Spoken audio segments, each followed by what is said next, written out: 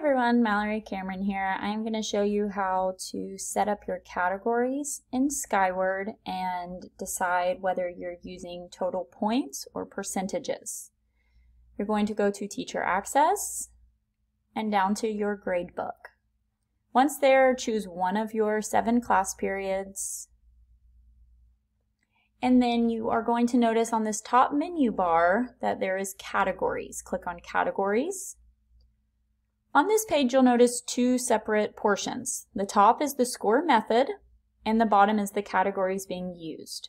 So score method right now is based on total points. If you would prefer to use percentages instead, you'll come over here to the right-hand side and click on Change Score Method. It will then give you the option to toggle between using total points to calculate the grade or basing it off of percentages. I'm going to use total points. Then I'm going to choose my categories. These are the categories that Skyward gives you the option to use. I do not want to use all of those for my course, so I'm going to come over here to the right-hand side and click on Add/Edit Categories. You'll then have the ability to uncheck any categories that you would not like to use, and then click Save.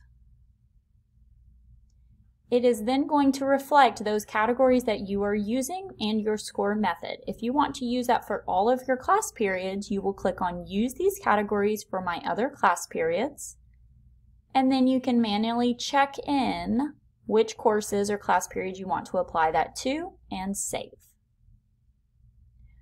Just for reference, if you decide to use total points, you would change to percentages,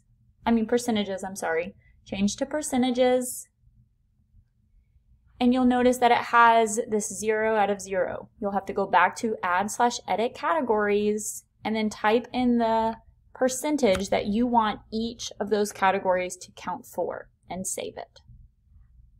Okay? If you have any questions, let me know. Have a good one.